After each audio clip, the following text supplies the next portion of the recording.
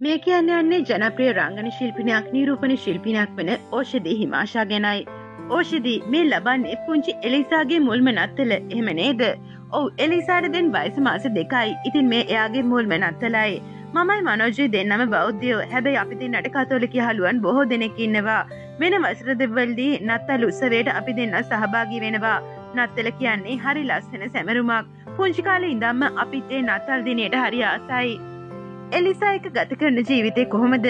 චූටි දුව එක ගත කරන ජීවිතේ හරිම අපූරුයි. ඒක වෙනස්ම අත්දැකීමක්. ඒක ඇත්තටම හරිම කාර්යබහුල ජීවිතයක්. අමුතුම අත්දැකීමකට මුහුණ දීලායි තියෙන්නේ. ඒක හරිම ෂෝක්. එයත් එක්ක ගෙවන හැම තාප්පරයක්ම හරිම සුන්දරයි. වැඩිපුරම මම දැන් කාලය ගත කරන්නේ චූටි දුව එක්කම තමයි. ඔයා විවාහ වුණේ ඔයාගේ ජීවිතේ කාර්යබහුල කාලයකයි. දැන් චූටි දුවකුත් ඉන්නවා. ඒවත් එක්ක වැඩ කටයුතු මගේ හැරුණේ නැද්ද? එහෙම මගේ හැරෙන්නේ නැහැ. කොහොම හරි මං ඒ හැමදේම බැලන්ස් කරගත්තා. ඒක ඇත්තටම හරිම අමාරු දෙයක්. මං විවාහ වුණේ මට වැඩ කිහිපයක් නිසාම කාර්යබහුල වුණ වෙලාවකයි. මේ ශේෂ්ත්‍රයේ ජනප්‍රිය වේගන එන කාලයකයි මං විවාහ වෙලා දුවත් ඉපදුනේ. මම හිතන විදිහට මම මගේ පෞල් ජීවිතයට මුල් තැන දෙන්න ඕනේ. ඒ නිසා අම්මා කෙනෙක් වෙන කාලේදී වෙන දේවල් වෙනුවෙන් ඒ කාලේ නාස්ති කිරීම ඇත්තටම මෝඩ වැඩක් කියලා මට හිතුණා. අම්මා කෙනෙක් වීම මට මගේ ජීවිතේ කාලයක් තිස්සේ තිබුණු හීනයක්. අද ඒ හීනේ හැබෑ වෙලා තියෙනවා. මගේ ජීවිතේ චූටි දුවත් එක්ක ගොඩක් වෙනස් වුණා. ඒ වෙනසට මුහුණ දෙන්න මුලින් පොඩ්ඩක් අමාරු වුණා. දැන් ඒකට හුරු වෙමින් පවතිනවා.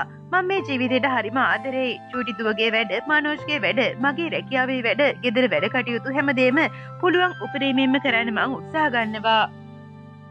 මව පදවිය ලැබපු දිනේදී හිතට දැනුණ දේ වචන වලට පෙරලන්න හරි අමාරුයි නේද? ඔව් ඇත්තට මේක වචන වලින් කියන්න අමාරු දෙයක්. ඒ අත්දැකීම හැම ගැහණියක්ම විඳින්න ඕනේ. ඉස්සර අපේ අම්මලා මම ඔයාව හැදුවේ මෙහෙමයි කියලා කිව්වට ඒක අපිට එච්චර අමාරුයි කියලා තේරෙන්නේ අපිත් මව් පදවිය ලැබපු දවසට තමයි. ඒ අත්දැකීම කෙනෙක් කිව්වට එච්චර තේරෙන්නේ නැහැ. ඒක අපි විඳින්න ඕනේ. මං ඒ අත්දැකීම වින්දා. අම්මා කෙනෙක් දරුවෙට මේ ලෝකෙට බිහි කරද්දී කොච්චර දුක් විඳිනවද කියලා මම දන්නවා.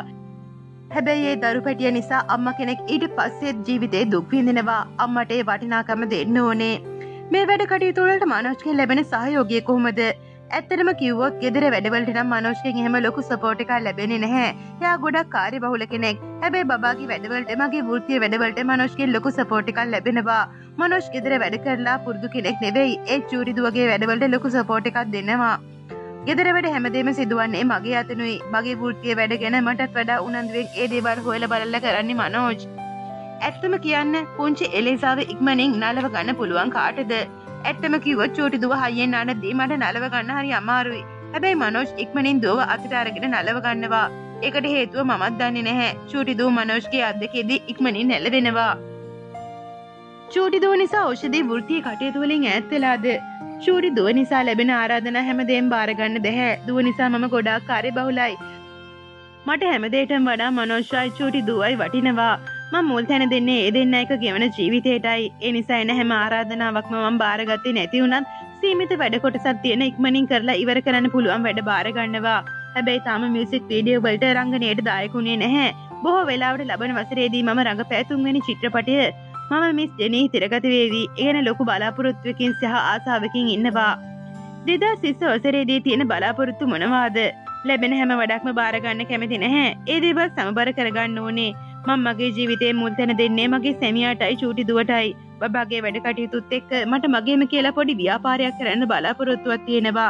ඒ දේවල් එක්ක බොහෝ විට 2020 වසරේ කාර්යබහුල වේවි.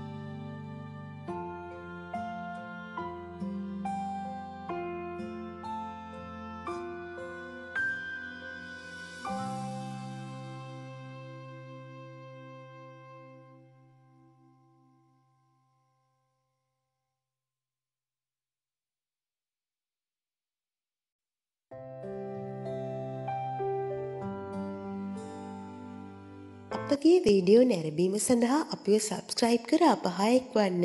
ඒ වගේම බෙල් බටනේ ක්ලික් කිරීමෙන් අපගේ නවතම වීඩියෝ ඔබට එසැනින් ලබාගත හැක.